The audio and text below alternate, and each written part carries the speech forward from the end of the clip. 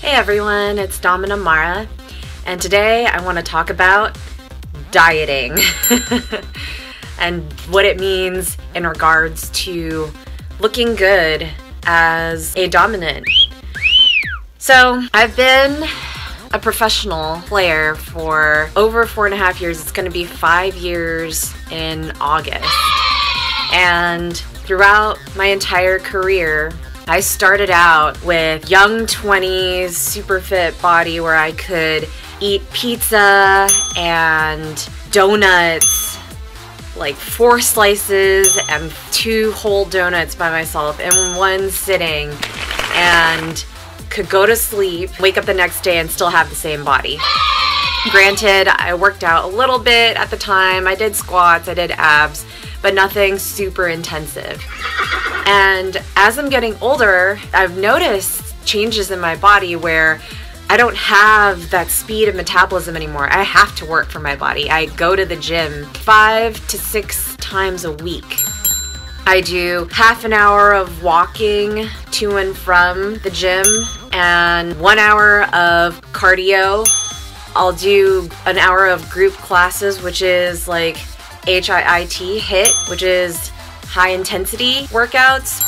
It's a burst of cardio, a burst of abs, a burst of just really intense workouts combined in a circuit so that it's varying and working all of your muscle groups. I'll switch it up. Some days I'll do yoga.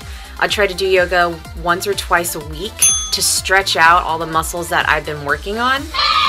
And this industry, including the film entertainment industry, like the adult industry, it's really vital to have a healthy body.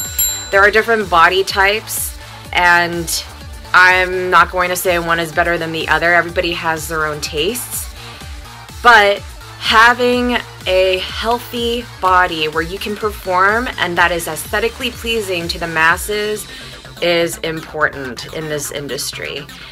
What I'm going to talk about is my week and a half of trying to diet so that I looked the best that I could be possibly to go to this high-end event that I thought was worth my suffering for that week and a half.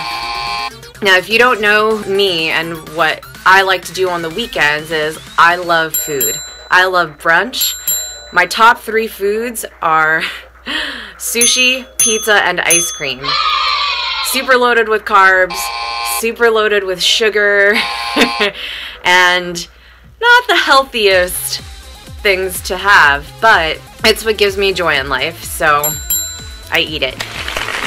What I do during the week helps offset that, and I tried eating vegetarian for a week and I didn't last more than 3 days. I tried really hard, but I'm a meat eater. At the time, I loved lamb. That's my favorite type of meat. I love good steaks, and I love them medium to medium rare. And so for me, it was really tough to restrict that. Over the last week and a half, I cut out carbs. I cut out sugar. I did drink juice, 100% juice, but I was always hungry and I was not in a very good mood.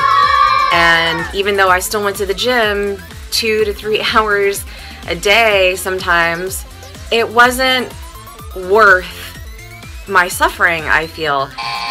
I got bloated because my body wasn't used to cutting out certain foods. Even though I ate vegan some days of the week, which is healthy, my body was just like, nope, don't do it. I don't want to go through this again. I got gassy, and yeah, this might be TMI, but what I'm trying to say is that my body was just trying to acclimate to the new diet, but it wasn't making me feel good about myself. On a normal day-to-day, I eat what I want because I burn it off and my body's just like, yum. And if you do everything in moderation, and this goes for anything in life, if you eat, drink, love what your vices are, if you do everything in moderation, it doesn't matter, right? because you will do what you need to do to maintain your body, to maintain that lifestyle, at least in a healthy situation. On a typical day, I don't eat breakfast. I get up, I walk to the gym, which takes me 15 minutes. It's about 0.8 of a mile. I do 30 minutes of weight training or abs, or a combination of both. I do an hour of dance class, then I walk home, which is another 15 minutes. So that's over a mile and a half of walking, or 2, because sometimes I go to the gym twice in a day, depending on the day. I give myself a break during the middle of the week on Wednesday. I give myself a break on Sunday. Sometimes I will go out and go listen to music, and I'll dance at concerts, but those are kind of like sporadic on the weekends and whatnot. But basically what I'm trying to say is do your body a favor, maintain it, exercise regularly, eat what you want in moderation, make sure that, you know, it's still within a healthy confine, that you have your vegetables, that you have your meats. If you want to be on a diet and that makes you happy and you're seeing results and you feel good and your body is good, go for it. And dieting is for you. But for me, it is totally not. I don't want to ever do it again.